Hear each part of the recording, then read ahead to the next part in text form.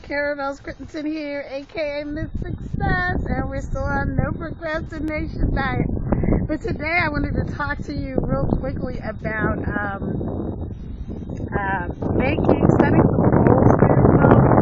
Not only setting some goals, but just having like tools, I guess, to help you accomplish those goals. So you guys know I've been walking and I'm getting out of my comfort zone again today, no sleeves, which is definitely not my thing, but I'm getting out of my comfort zone. And the other thing that it's doing, it's a lot of psychological things, that go on, is because I really don't like, the shape my arms are in right now, but, they're good every day. I see them get better and better, so I'm really feeling good. But what happens is that's because you're focused on it. You're focused on the way they look.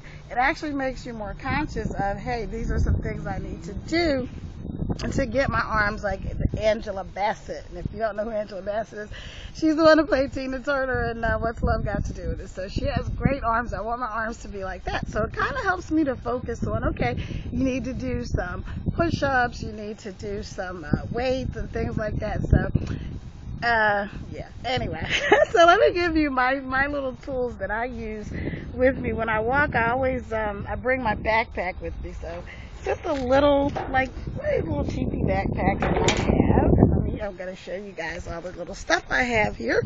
So I have my little backpack, as you can see, and then I love to read, so I always have a book with me, so when I finish my walk I can read if I feel like it. If not, I just go back home. I have my water bottle, keep hydrated. I have my pens, and I love bright colors. This one actually writes in pink, so it keeps me inspired.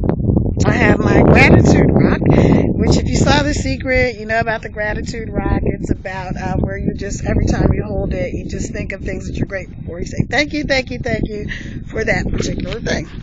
And then I have my journal, my secret weapon, and this is the one I call my nebulizing. And I have a little paper in here for anybody who reads it. This book belongs to Carrie. If you read it and get your feelings hurt, great. That's what you get for being nosy.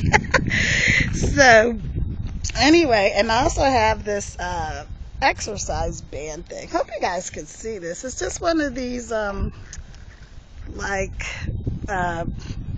bungee, elasticy type things, and you use that to do different